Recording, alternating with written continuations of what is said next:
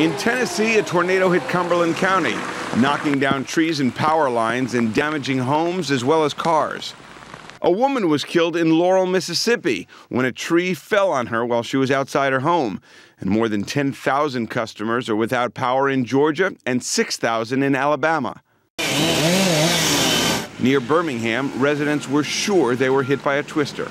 The guy I was standing there with, he said, here's the tornado, and then we seen it.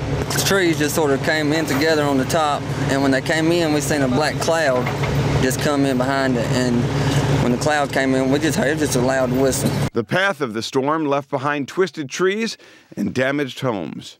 It was definitely a tornado, there's no doubt. I mean, I can't, whether they said it is or not, it was.